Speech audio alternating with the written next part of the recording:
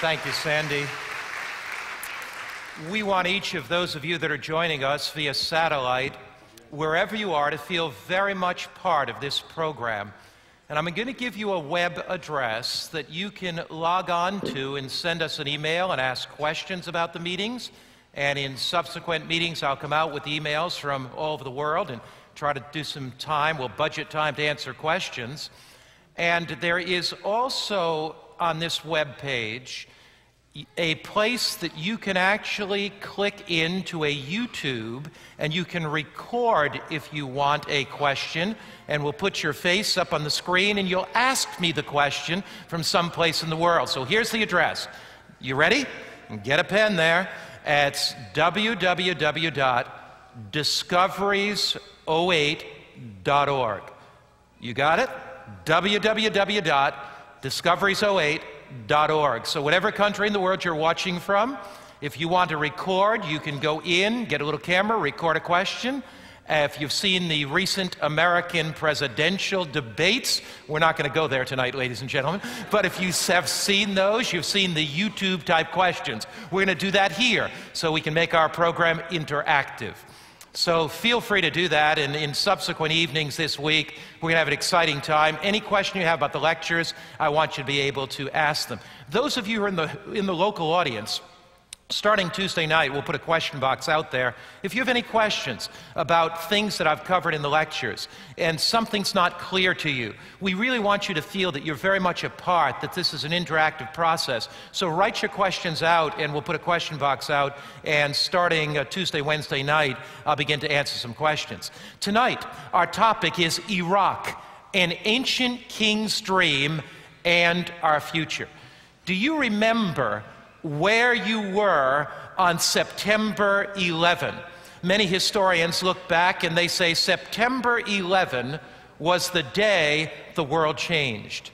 My wife and I were traveling through the Midwest of America, and we were in Denver, Colorado. I was meeting with a group of pastors, and we heard the report that a plane had flown into the World Trade Center, into one of the Twin Towers. We, as many other Americans, thought that this was some kind of accident, but we couldn't understand it at first as we were sitting there watching the news and listening to the news report of that first plane that crashed into the Twin Tower. We were stunned. We were astounded as with our eyes we saw the second plane crash into that second tower. Pretty soon we recognized quite quickly that this was not an accident, but it was a blatant terrorist attack on American soil. We sat there with our eyes glued to the television screen. We looked at the twisted metal. We watched as we saw the cinders, and we looked at the broken glass as we watched. We sat there in horror, sensing that an attack had come on our soil. We knew that the future would never be the same again. We were even more astounded when, looking at that TV screen, we saw a plane now heading for someplace else, heading for the Pentagon. And as that plane came and as it dove into the Pentagon, we recognized that there was more than one terrorist in the sky and more than one attack that was taking place. Shortly after the attacks, I took a film crew and went out with the other major media corporate giants in America, out with CNN and ABC and NBC, and we began taping television programs of hope. Many of you may have seen that series that aired nationwide. I interviewed people at the Pentagon, interviewed people from all walks of life, and asked them about how they would find hope and peace and security, how they would find meaning and purpose in this time of uncertainty, insecurity, and terrorism. I interviewed the pilot's wife of the airplane that went down in Shanksville, Pennsylvania. You remember a number of the passengers attacked those terrorist hijackers that were aboard that plane. I interviewed Melody Homer in her home not far from the airport in New Jersey, where her husband took off. I was amazed at her courage and her faith. I was amazed at the peace that God gave to her. In these terrorist attacks, lives were lost. In fact, in these attacks, over 2,974 people lost their lives. There were another 24 that were missing, and they're certainly presumed to be dead. It was this terrorist attack, probably more than anything else, that led the United States into its deadly war with Iraq. That war has waged now for almost 7 years. Baghdad and the cities of Iraq that were quite foreign to our minds have become commonplace and household names. Our men and women have traveled to Iraq. And whatever you think about the war, whether it was justified or unjustified, whatever your thoughts are about it, one thing is for certain. America is embroiled in a war in the Middle East that could explode at any moment to a much larger conflagration. Our war in Iraq and our war in Afghanistan puts us on the verge of war in the Muslim world that is extremely dangerous. One psychologist in Newsweek magazine, March 3, 2003, said this: "The terrible consequence of an unjustified preemptive strike," he believed, of course, that the invasion of Iraq was unjustified, but notice what he says: "It'll turn 1 billion Muslims into enemies when we might have lived in peace. It'll be a step toward Armageddon." Will Armageddon, Earth's last war, mentioned in the book of Revelation, will Armageddon explode in the Middle East? Will the war in the Middle East turn into a great conflagration? What is the next world superpower? What's going to happen right on the horizon? Is there any hope for the future? We look to Iraq. We become familiar with scenes of devastation and death. We become familiar with roadside bombs exploding and blowing up. And deep within our hearts, we ask the question, what's next?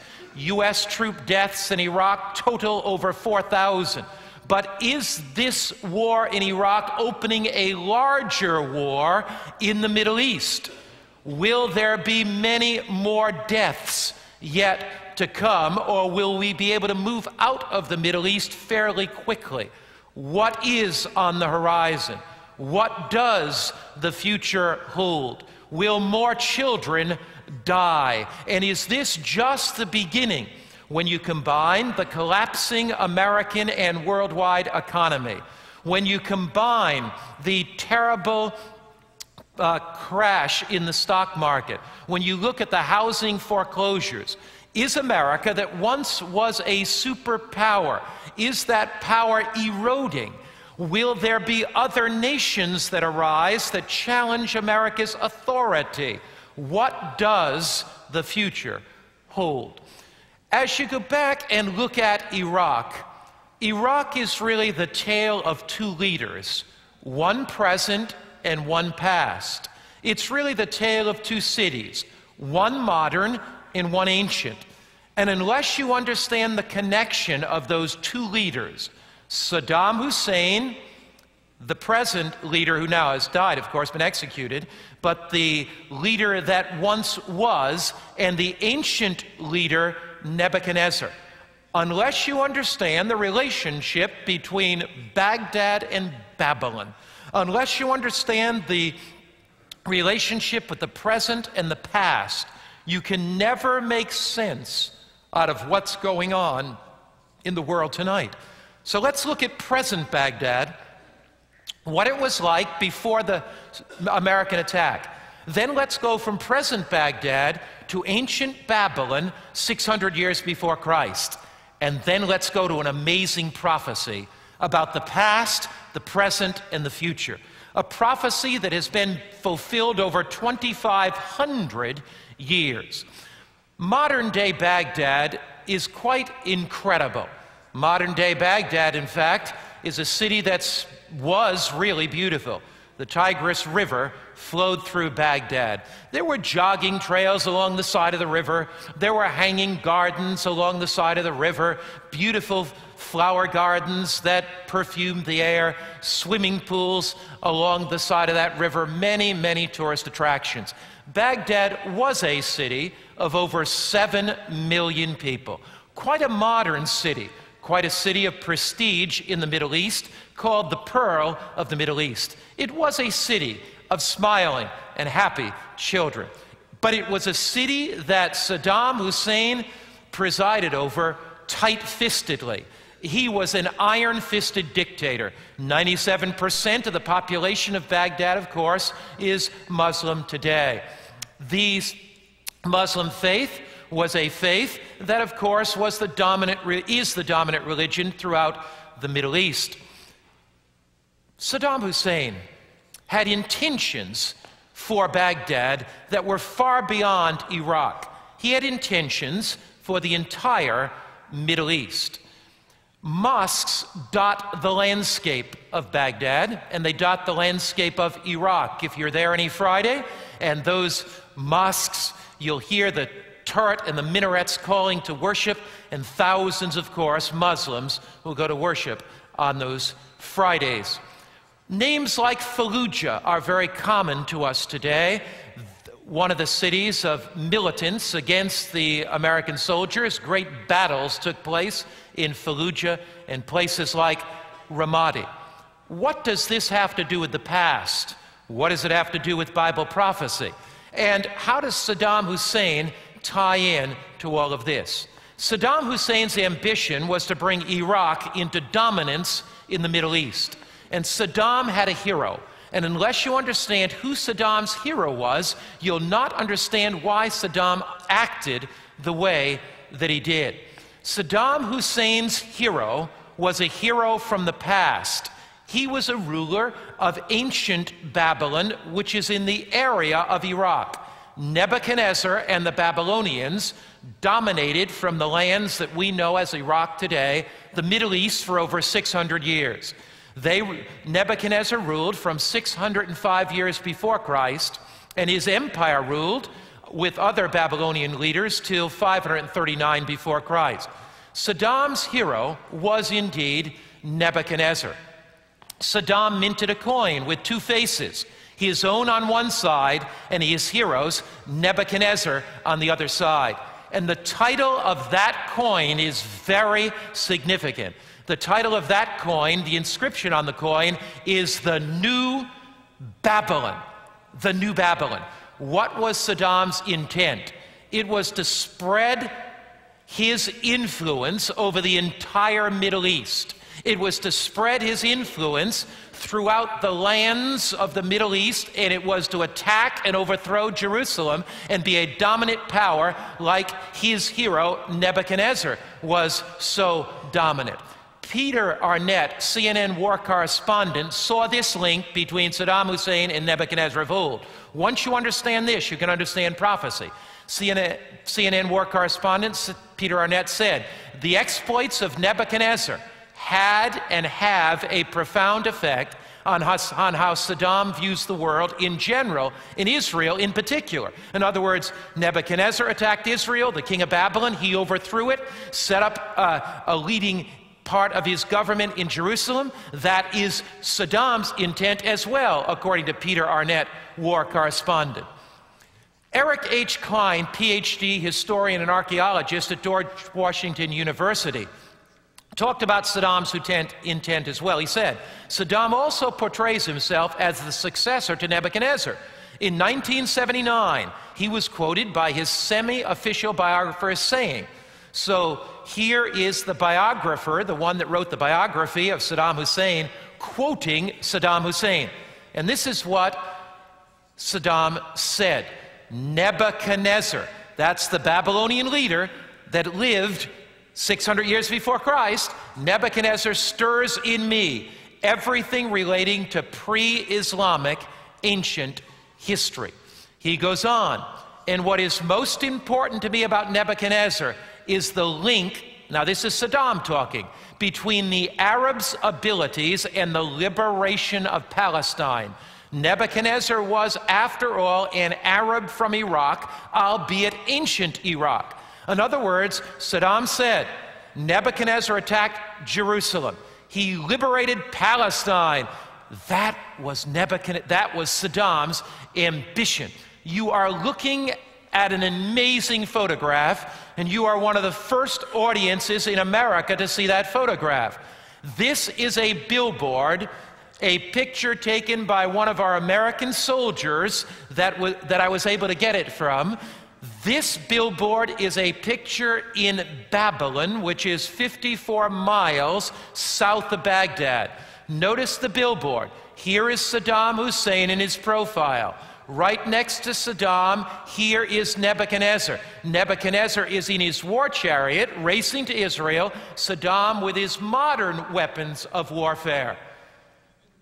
The Bible talks about Nebuchadnezzar and his attack on Jerusalem. This indeed was part of Saddam's intention.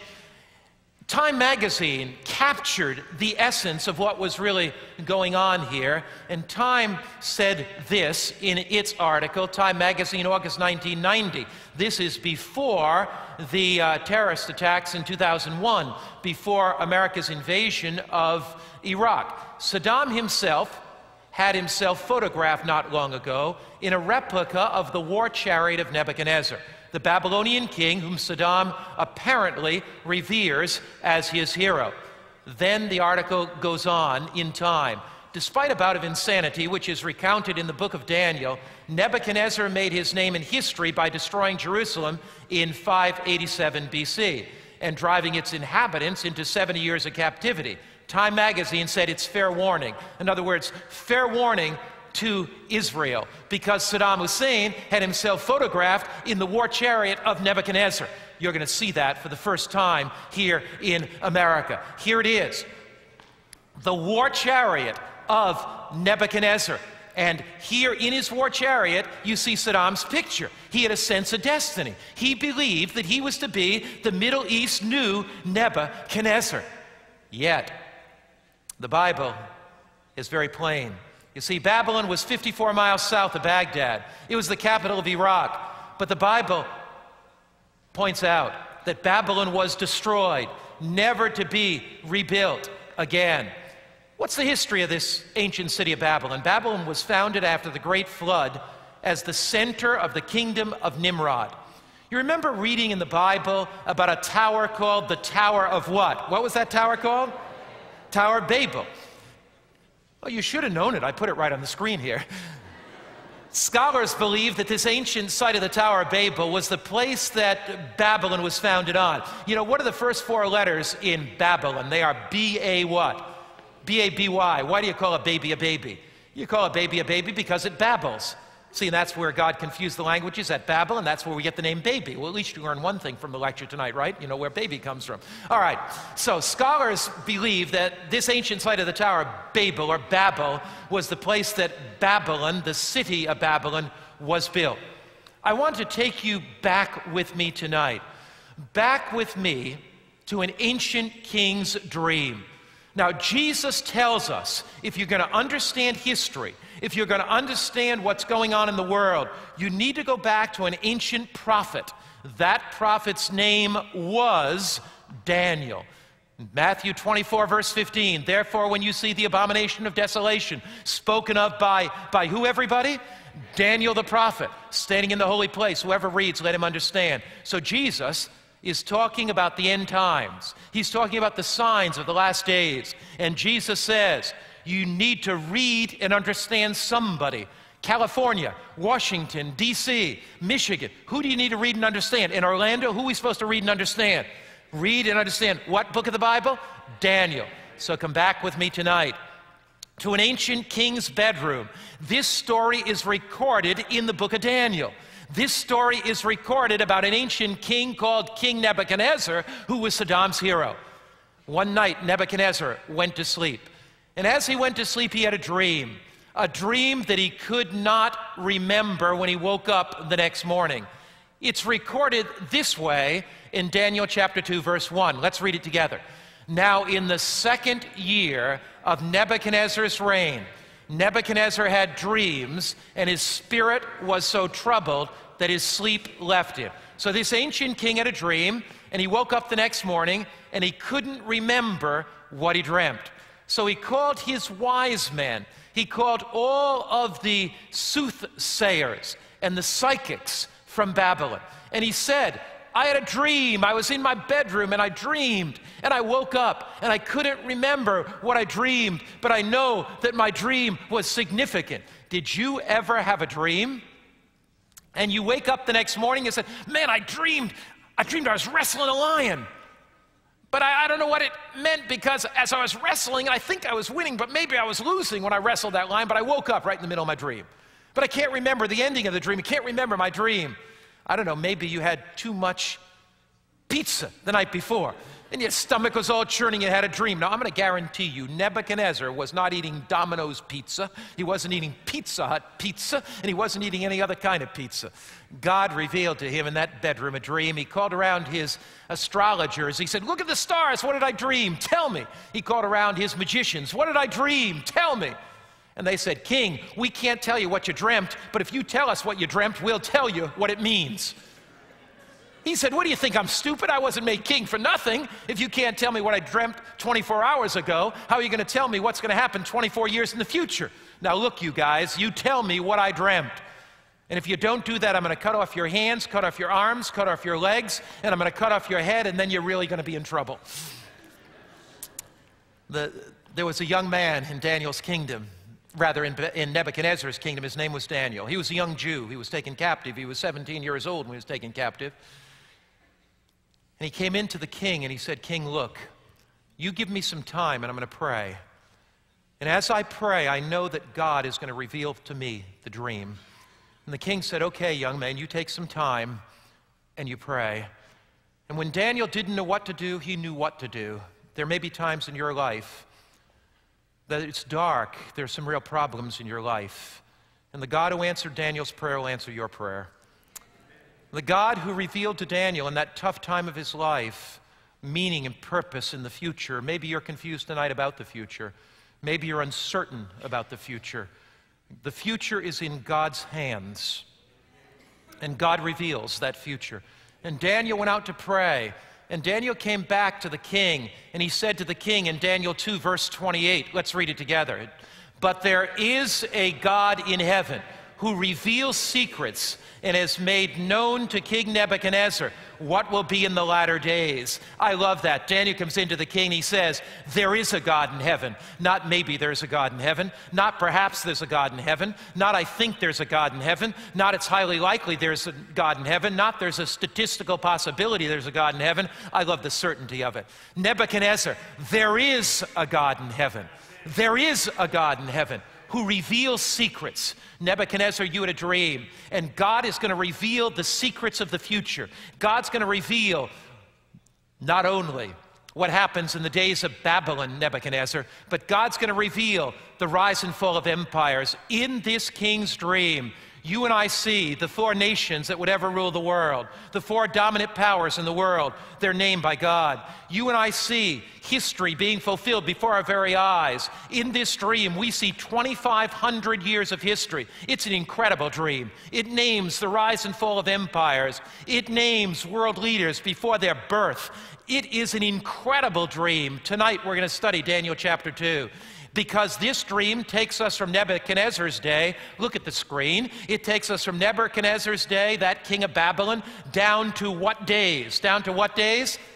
The latter days. So here is a dream that takes us down the stream of time for 2,500 years and focuses on our day. We can face the future with hope and with confidence. Daniel says to the king, King, Daniel 2 verse 31, you, O king, were watching, and behold a great image. This great image, whose splendor was excellent, stood before you, and its form was awesome. And as you looked, O king, the image's head was of fine gold, its chest and arms of silver, its belly and thighs of brass, its legs of iron, its feet partly of iron and partly of clay. Yes, Daniel, that's exactly what I saw. You watched while a stone was cut out without hands, which struck the image on its feet of iron and clay, and broke them in pieces. Then, O king, the iron, the clay, the bronze, the silver, and the gold were crushed together and became like the chaff from a summer threshing floors. And king, the wind carried them away, so no trace was found for them. As the king stood back, he stood back in awe and wonder and amazement. Then Daniel went on, as he described the dream to the king. Daniel 2, verse 35, and the stone that struck the image became a great mountain and filled the whole earth. As Daniel described that dream to the king, I can imagine that the king stood back and he said, Daniel, Daniel, that's exactly what I saw. I had this dream and I saw this great image, Daniel. And as the image emerged, Daniel, yes, indeed, the image had a head of gold. And Daniel, the image, had breasts and arms of silver. It's exactly what I saw. And it had thighs of brass and legs of iron. And Daniel, I saw those feet of iron and clay. And then Daniel, I saw that stone cut out of the mountain without hands, that stone that came and crushed the image and ground it to powder, that stone that became a mountain and filled the whole earth. If you were Nebuchadnezzar and Daniel had just described your dream, and that dream was described exactly, what would your next question be? What would your next question be? What does it mean? You know, some people say, well, you know, you read the Bible and you read Bible prophecy, and Bible prophecy is all a matter of individual interpretation. This person says it means this person says it means that. You can never really know what Bible prophecy means. Who gave this prophecy to King Nebuchadnezzar? Who gave the dream to Nebuchadnezzar? God. If God gave the dream to Nebuchadnezzar, do you give God credit that he would make the dream plain? Or is God so mixed up that he would make the dream so confusing that nobody should understand it? The same God that revealed the prophecy to Nebuchadnezzar must explain the prophecy through Daniel to Nebuchadnezzar. Does that make sense? Did God give the prophecy to make things foggy and unclear, or did God give the prophecy to make things very clear? Well, maybe here's a good idea tonight. Suppose you never heard anything about that prophecy before, and suppose you never read about this prophecy, and I said, I know what. Here's an idea I have for you. If we're going to understand the prophecy, let's do this. I'll give every one of you a little piece of paper, and you wildly guess and speculate what you think the prophecy means. Write it down on the piece of paper. And then we'll pass a basket. Everybody drops in their piece of paper. Somebody brings me up this big, huge basket with hundreds of pieces of paper. I'm going to close my eyes, pick one out of the basket. Whichever one I pick, that's what the prophecy means, right? Is that a good way to determine what prophecy means? Not at all. The same God that gave the prophecy is the God that interprets it. So God comes through Daniel, and Daniel says, after he has prayed, Daniel says to the king, Daniel 2, verse 36, this is the dream, and now, next word everybody, now what? We. Who are the we? Who's the we? Who's the we? God and Daniel. Now we will tell the interpretation of it before the king. Now this is absolutely amazing. This dream takes us 2,500 years through history. This dream gives us confidence as we face the future. We will tell the interpretation. Daniel 2, verse 37 and 38. You, O king, are a king of kings. You, that is you, Nebuchadnezzar, you, that is your empire, Babylon, are this head of gold. We don't have to guess what the head of gold represents, because God, through Daniel, told King Nebuchadnezzar, "You are the head of gold." Now, gold was a very fitting symbol of Babylon. Babylon ruled the world from 605 BC to 539 BC. Babylon was a lavish empire in what we now know is the country of Iraq. Babylon was a magnificent city. Let's look at some of the structure of Babylon. Let's look at the largeness of Babylon. Let's take a look at the splendor and wealth of that city. Babylon was the world-dominant power. It had more than 200 temples dedicated to pagan gods.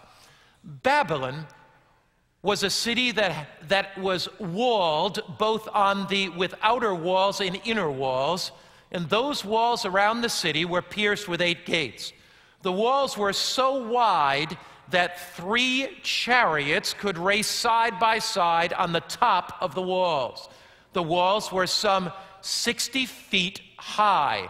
They were some 6 stories high. It was really a magnificent city.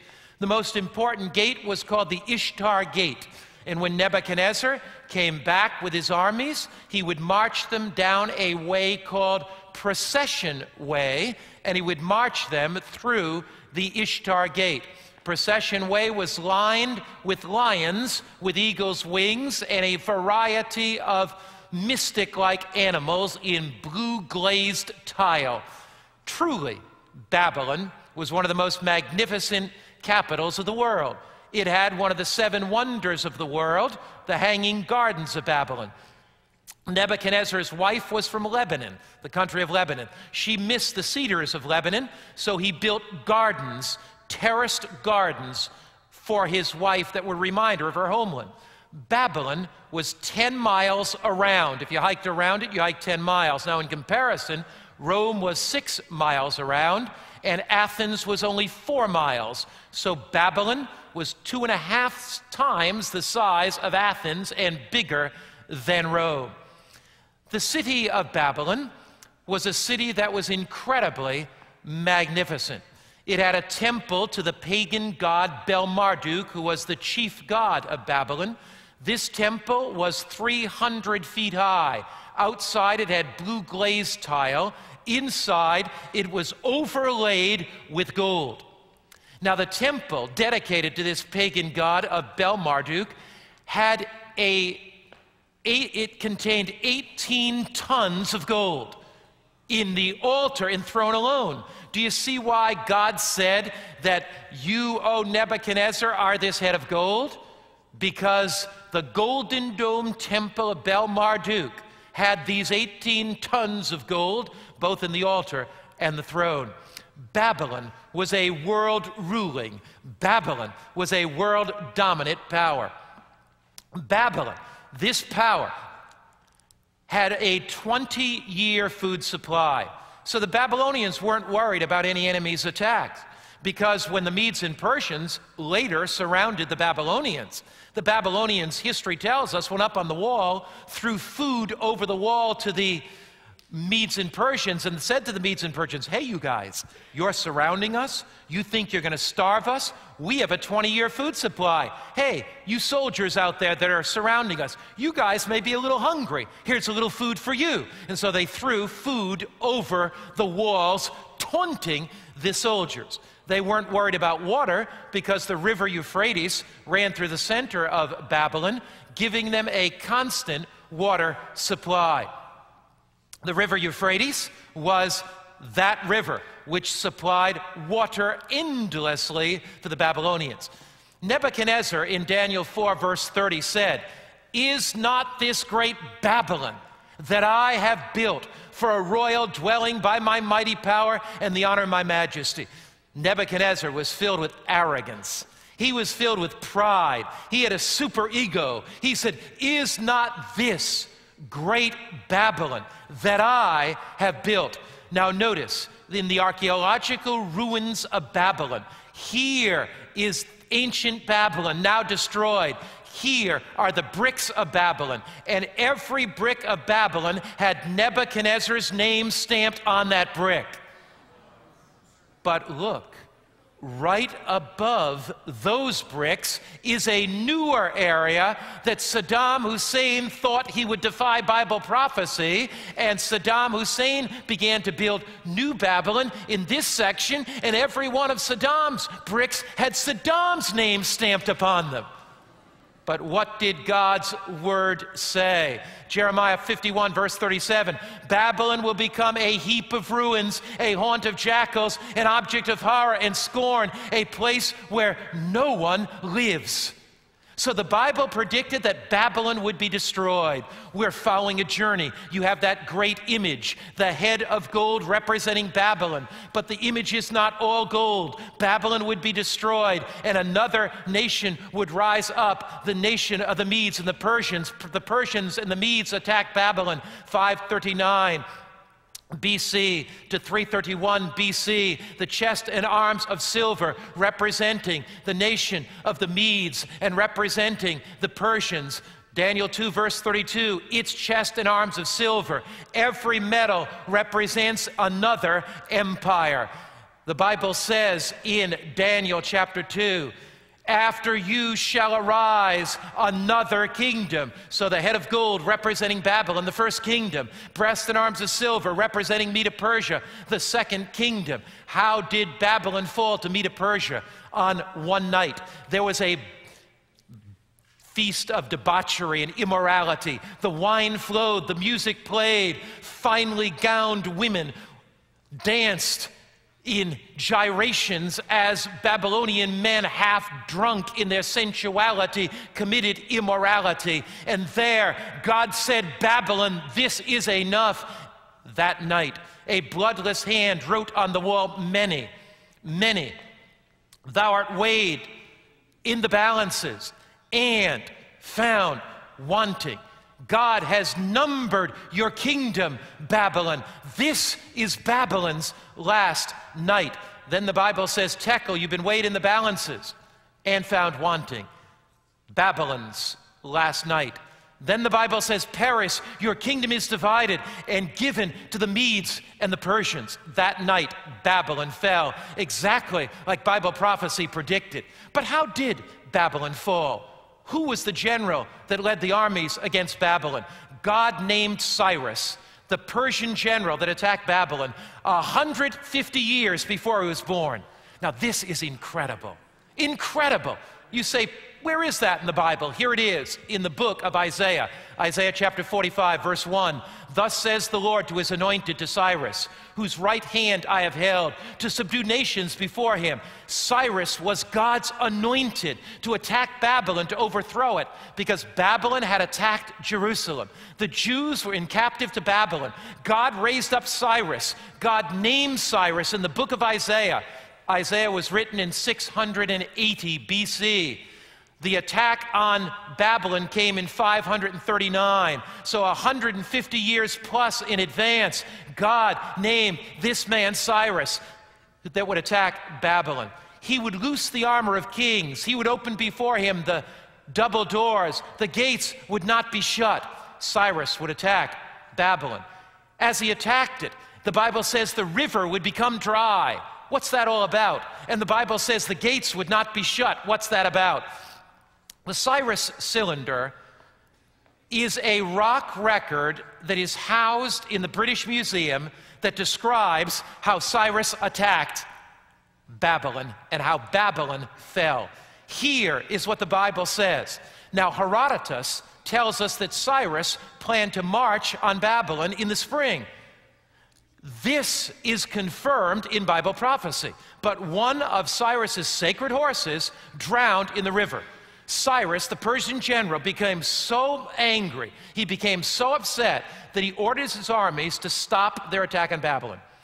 They dug 360 channels and spread the river out over the plain. What happened to the river? Remember the Euphrates River ran through the center of Babylon? The water level dropped. The river became dry. Cyrus marched his troops down the dry riverbed under the walls. They came up in the center of the city because Babylon had a drunken feast. The gates were left open, and in one night, Babylon's armies fell. The drying up of the rivers delayed the destruction till the next year. In 539 BC, the Babylonians fell to Cyrus's forces. Cyrus dried up the river. He sent his forces down the dry riverbed. The gates on the inner gates were left open because of the drunken feast. All of this is recorded on the Cyrus cylinder. And the Cyrus cylinder in the rock records confirms exactly what happened in the Bible. The Bible is no common book. The Bible is no ordinary book. It is a book that's inspired by the living God.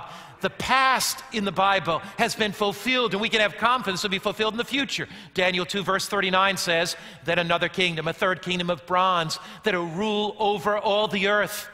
Babylon, the head of gold. Medo-Persia, the breast and arms of silver. Greece, the thighs of bronze. Why did God use bronze for the thighs of Greece? Because the Greek armies always had bronze helmets. They had bronze armor. And so bronze was a fitting symbol for Greece, just like gold was a fitting symbol for the nation of Babylon. Alexander the Great attacked the Medo-Persian armies, and he overthrew the Medes and the Persians. History is following this prophecy like a blueprint. Alexander the Great planned to rebuild the temple tower at Babylon. And he wanted to make the city of Babylon his provincial capital. But what did God say? It said Babylon would be destroyed. It said Babylon would never be rebuilt again. What happened? For 2 months, 10,000 Greek men worked clearing away the debris of Babylon to rebuild it as a provincial capital for Alexander. But during this period, Alexander died and the project was abandoned. Babylon would rule. Then Medo-Persia would rule. Then Greece would rule. History has been following this image of Daniel, the 2nd chapter, like a blueprint. History has been following clearly this outline. Then the Fourth Empire, gold, silver, bronze, iron, Rome with the legs of iron would rule from 168 years before Christ to 476 years after Christ. We see exactly like the Bible predicted. The fourth kingdom will be as strong as iron. The Roman Empire was that nation that reached out across Europe, and indeed it was as strong as iron. The Roman armies dominated all of Europe. The Roman armies dominated down into Africa. The Roman armies dominated down into the areas of Asia. We see this prophecy being fulfilled. Edward Gibbon, who wrote the book The Decline and Fall of the Roman Empire, uses this prophecy as a model for the history of Rome. He says the images of gold, silver, or brass that might serve to represent the nations and their kings were successfully broken by the iron monarchy of Rome. Isn't it amazing that the historian uses the very words of Bible prophecy to describe these legs of iron? But what would happen after Babylon, after Medo-Persia, after Greece, after Rome? You know, it was the Roman Empire that was ruling in the days of Jesus. When Jesus was born, it was a decree of Caesar Augustus that brought the parents of Jesus, Mary and Joseph, to Bethlehem. You remember it was a Roman emperor that wanted to kill all boy babies, that sent the Holy Family to Egypt into hiding for that short period of time where they were nourished. It was, too, a Roman governor that was the one that tried Jesus. It was a Roman governor that condemned Jesus to death, and Roman soldiers nailed Jesus to the cross. So this fourth empire, Babylon, Medo-Persia, Greece, Rome, we see Jesus living in the days of this Roman Empire. This empire that extended throughout Europe, this empire that extended down into Africa and on to the Middle East. But what would happen next? Would there be a fifth world ruling empire after Rome? What happened next? Babylon, the head of gold. Persia, the chest and arms of silver. Greece, the thighs of brass. Rome, the legs of iron. If I were predicting, I'd predict gold, silver, brass, iron, copper, tin, zinc, aluminum. You know, you'd think, wouldn't you think that there'd be 4 world ruling nations, then there'd be a 5th world ruling nation, then there'd be a 6th, a 7th? Wouldn't you think that? But what do you know about Rome? Was Rome conquered by a 5th world ruling nation? What do you know about Rome? Rome was what? Rome was divided. Hence the toes of the image of the clay and the iron. Look at how the Bible is so accurate to history. The Bible says, Daniel 2 verse 42, whereas you saw the feet and toes partly of potter's clay and partly of iron, the kingdom shall be what, everybody? Divided. So the Roman Empire would not be overthrown by a 5th world ruling empire. The Roman Empire would be what? Divided. Did that happen? Indeed it did. The toes of the image represent the divisions of the Roman Empire. You recall what happened. The barbarian tribes came down from the north. And as they did, they attacked the Roman Empire and divided it up.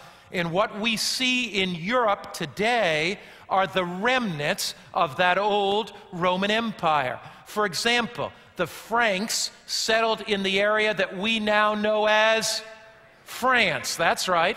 The Anglo-Saxons settled in the area we now know as England. The Alemanni settled in the area of Germany. The Heruli settled in the area of Italy. The Visigoths down here, some in southern Spain. The Suevi up in Portugal. The Vandals here in Africa. So what we see today in Europe are the divisions of the old Roman Empire. I remember one time I was preaching in Europe, and a guy came up to me, he was kind of skeptical, and he said, how do you know the Bible is true? And I said something like this, you're standing on it. He kind of looked around, what's the guy talking about? He said, how do you know the Bible's true? I said, you're standing on it. He said, what do you mean? I said, the Bible predicted there'd be Babylon, Media, Persia, Greece, Rome. Then the Bible predicted that the Roman Empire would be divided. It was divided, and it's been divided for 1,500 years. The soil that you are standing on is one of the greatest evidences that the Bible indeed is the Word of God. But the Bible goes on, and the prophecy becomes even more incredible. You see, the Roman Empire fell apart from 351 to 476 AD.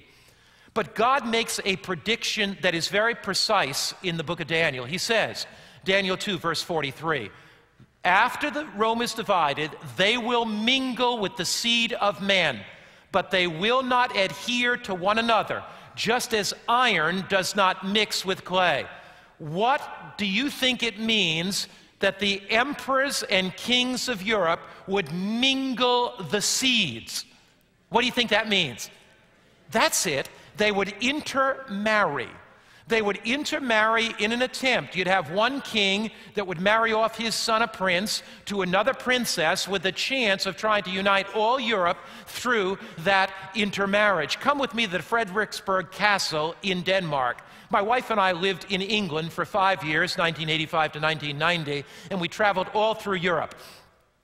If you go up to the Frederiksborg Castle in Denmark, you travel through the beautiful courtyard into the foyer or the entryway of the castle. Once you get into that castle, there is something that to me is quite amazing and astounding. Here is the family tree of Europe, showing the interrelationship through intermarriage of the kings and queens of Europe in an attempt to unite all of Europe. Exactly like the Bible prophecy said. Bible says there would be Babylon. It would fall. It did. There'd be Media Persia. It would fall. It did. Cyrus was named 150 years in advance of his birth. He would be the ruler that would attack Babylon. He did. He would dry up the river according to the Bible prophecy. He did. The gates would be opened. They were on that drunken night. Then Greece would come under Alexander. That happened. Alexander would try to rebuild Babylon. That he failed. He died, exactly like the Bible said. Babylon would not be rebuilt. Then Greek's empire would fall. Rome would rule. It would be an iron monarchy. It was. Then after that, it would be divided, not conquered by a fifth world ruling empire. That happened. Rome would be divided. They'd try to unite Europe.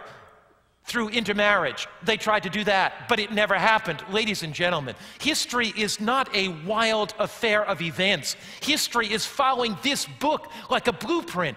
God is in control. He sits upon his throne. Napoleon divorced Josephine, married Louise of Austria to try to unite all Europe, but Napoleon failed. Napoleon was defeated in the Battle of Waterloo. They will mingle with the seed of man, but they will not adhere one to another as iron is not mixed with clay. When Napoleon was defeated, he cried out, "God is too much for me." Charles V tried to unite all of Europe, and he failed. Charlemagne tried to unite all of Europe, but Charlemagne could not have and unite the Holy Roman Empire. He failed. Would-be rulers have arisen. They've tried to unite Europe, but they have failed. Again, Napoleon, Battle of Waterloo, 1815. And as Napoleon came to the Battle of Waterloo, he was utterly defeated, because you cannot unite the clay and the iron in the feet of that image. That image has revealed history in advance. Here's what Napoleon's journal said: there will be one Europe. There will be one currency. There will be one language. There will be one government all over Europe. But Napoleon was defeated. Napoleon's armies went down in defeat. Why did these armies of Napoleon go down in such defeat? Because God intervened in history.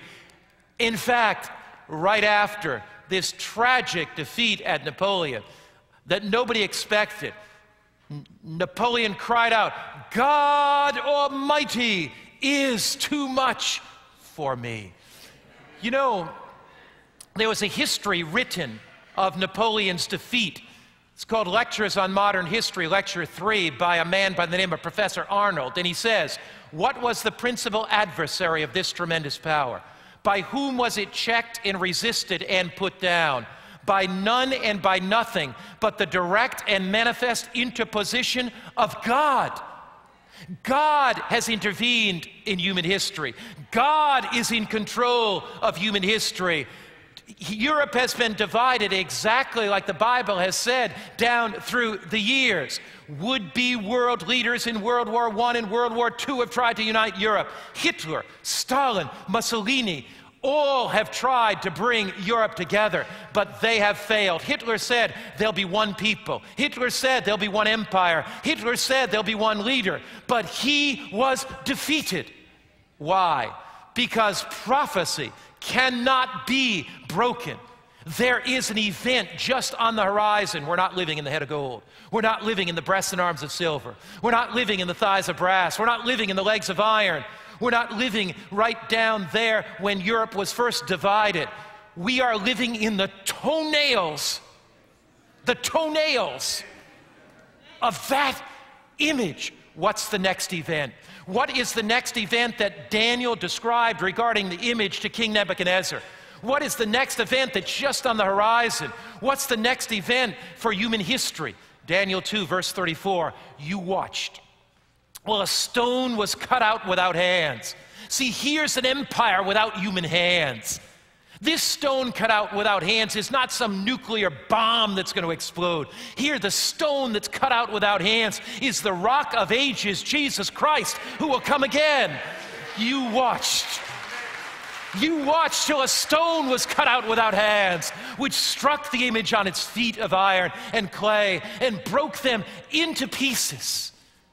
The God of heaven, Daniel said, would set up a kingdom that will never be destroyed. Babylon rose and fell. Nebuchadnezzar rose and fell. Saddam Hussein rose and fell. Medo-Persia rose and fell. Cyrus rose and fell. Greece rose and fell. Alexander rose and fell. Rome and the Caesars rose and fell. Europe was divided. In the rise and fall of nations, God has the destiny of this world in his hands. God is still in control. God is on the throne, and soon the rock cut out without hands, the divine, eternal, everlasting kingdom of Jesus Christ will come. It will break in pieces and consume all these kingdoms, and it shall stand forever and ever and ever and ever and ever. God's kingdom will stand. We need not fear. We need not fear. This earth isn't going to be destroyed in some thermonuclear warfare. We need not fear. We're not going to spend the last moments of life clawing at one another for living space. We need not fear. This world is not going to be destroyed by some global warming. We are living down in the toenails of the image. 2,500 years of history has been fulfilled. We need not fear. One day, Jesus will come. One day, he'll stream down the court of the sky. One day, sickness and suffering and heartache and sin will be over. One day, there'll be no more war, no more worry, no more want. One day, there'll be no more disease, no more disaster, no more death. One day, there'll be no more poverty, no more pollution. One day, we will say, there's no more night, no more night, no more dark periods of sorrow and disappointment and devastation and discouragement. No more night. One day we'll see his face and live in his glory forever. Listen as Jennifer and Sandy sing No More Night. The timeless theme, earth and heaven will pass away. It's not a dream. God will make all things new that day. Gone is the curse from which I stumbled and fell. Evil is banished to eternal hell.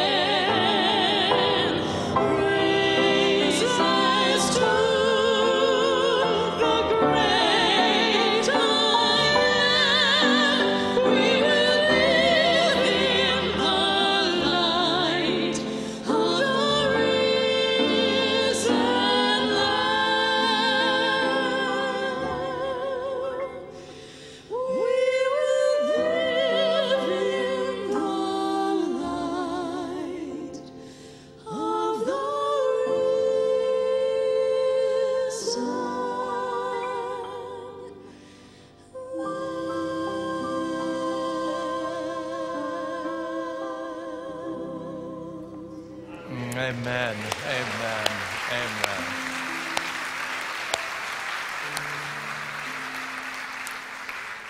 I want to live with Jesus one day in a land where there's no sickness or suffering or pain or death. Don't you? If you want to do that, just raise your hand as I pray. Father in heaven, thank you so much that we can live in that land with Jesus, where there's no sickness or pain. Thank you that this world is not in the hands of man, but it's in the hands of the living God. In Christ's name, amen. Let me tell you a little bit about tomorrow night. Tomorrow we're talking about Jesus, the Jews, and Jerusalem. We're looking at the end-time signs that Jesus gave. How soon are we to that day when the rock smites the image? Could Christ come in our day? What are the signs? Don't miss tomorrow, 4 o'clock, 7 o'clock, 2 identical sessions. When you go out tonight, be sure, if you're new here tonight, be sure to pick up one of the lectures for tonight. And if you've come last night, be sure to pick up your lecture.